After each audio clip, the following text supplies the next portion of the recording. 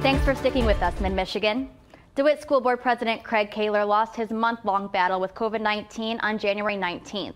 It was a passing felt across the community. So many people, when they heard of Craig's illness and his passing, reached out on his phone, my phone, both computers, in person. Everything was just blowing up. What can we do? How can we help? I've only known Craig for about 8 months, but it's enough to know that he is an amazing man and a true servant leader.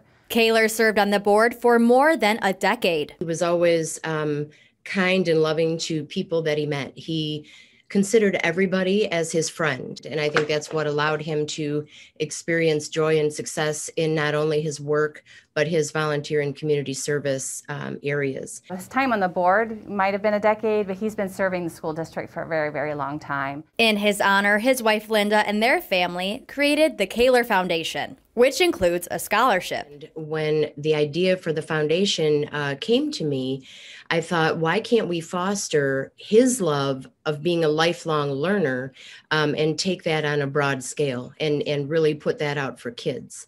So when I think about what that could mean, it might be traveling exhibits that are brought to a school. It might be unique educational resources, and the scholarships that I envision would be more of character and community service type of scholarships.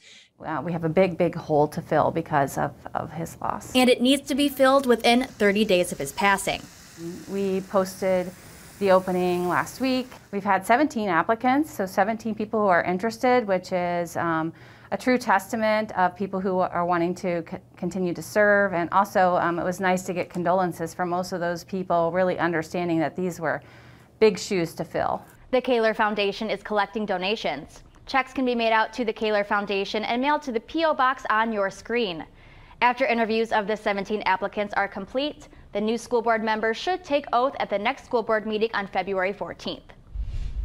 That wraps up the 7 for tonight, Mid-Michigan. As the roads are still being cleared, please drive safely and be sure to bundle up. Fox 47's Erica Murphy will be back with more Mid-Michigan news and your latest forecast coming up at 10. We'll see you then.